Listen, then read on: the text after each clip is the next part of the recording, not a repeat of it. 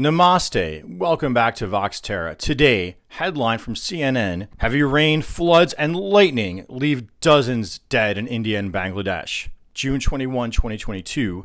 Note also, at least 84 people have died in landslides, lightning strikes, and flash floods. Roads, highways, underwater as parts of India and Bangladesh hit by historic flooding. Okay, so let's just break down those climate change mechanisms of historic flooding, lightning, flash floods, and landslides that I think most of the media is ignoring. You know why I think they're ignoring it? Because of the influence of the petrochemical fossil fuel industries and just the fact that scientists tend to talk in terms of probability. So all these events stem from the fact the Earth is hotter. According to NASA, it's now 2 Fahrenheit degrees hotter since the era of fossil fuel burning began, the Industrial Revolution. According to NOAA, we're still putting around an average of 40 billion tons of carbon dioxide into the atmosphere each year, primarily from fossil fuel burning. So the historic flooding, for one, is in part due to, citing the NRDC's article about floods and climate change, when you got this hotter atmosphere, it just holds on to more moisture. It's pulling more out of the soil. The hotter ocean gives up more. And to wit, there is more moisture in our atmosphere now. That I'm citing to you from Scientific American, which is citing NOAA. So now this speeding up of the water cycle, citing to NASA.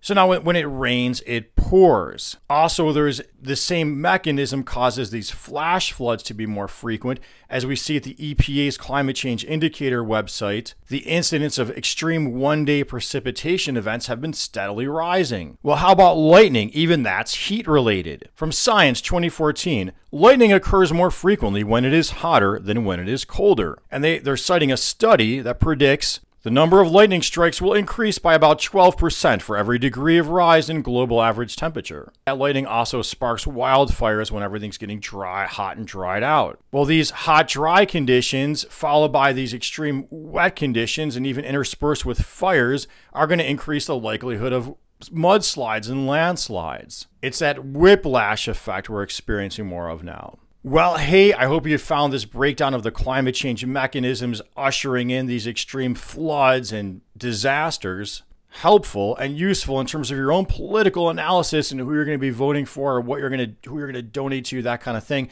And until next time, and as always, please make sure you're subscribed to my channel. You click the notification bell, you're commenting, you're liking, donating at Patreon, and peace be with you.